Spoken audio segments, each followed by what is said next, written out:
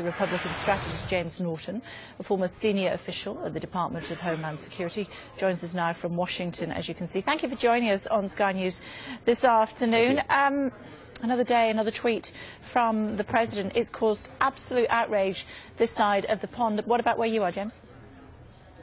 You know, I think that a lot of congressional Republicans who are in session right now have adopted the Wizard of Oz strategy, which is really to almost ignore the man behind the curtain, where they're not reacting to it within the Republican Party. There's obviously outrage within, the Democrat Party and other stakeholders within Washington. I think, as you mentioned, coming on the program, that it is just another tweet, and it seems to be the norm. It's never going to change at this point. I think people have hoped it's going to change.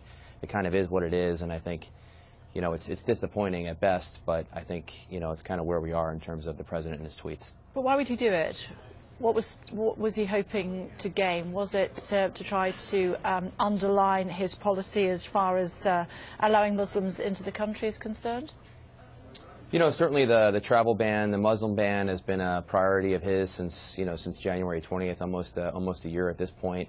But he's struggled to implement any of his policies, and I think, a lot of this is really a lot of distractions. He had called names with, Senator Warren earlier in the week. He's tweeting about and things like that. And I think the reality is, at this point, the administration has really struggled to govern, to become a day-to-day governing body that has policies that it's executing. We're in the middle of a budget crisis. The government could potentially shut down here on December 8th, which would be a big crisis for this administration, something that they said they wanted to change and didn't want to have that to happen in Washington. So I think a lot of these things are distractions and, a failure to implement a lot of his policies that he said he wanted to do. Wouldn't be the first president that had happened to, though, was it? I mean, I remember us having this very conversation about people like President Obama, amongst others.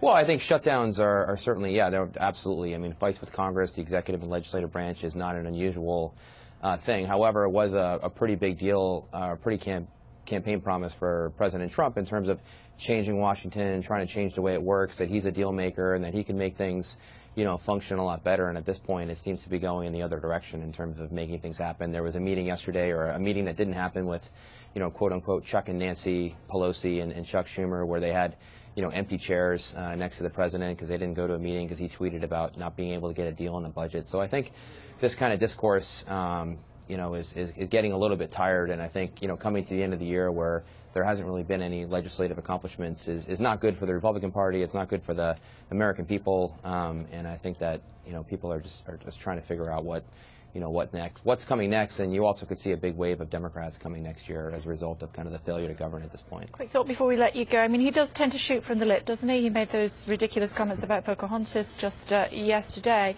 But the people that have elected him, the people that put him in office, he is representing their views.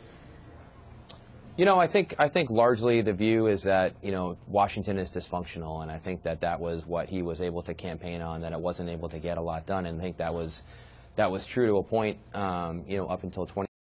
The reality is that he has been president for almost a year, and he's also not able to get anything done. And so I think the question will be, coming off the two local elections we had here in Virginia and New Jersey, where, it went Democrat pretty handily, and now we're just 12 months from our next election. Will it go Democrat? And I think a lot of people's sense is that it will. And so I think he may see a lot of voters abandon him in terms of, being able to get anything done here in D.C.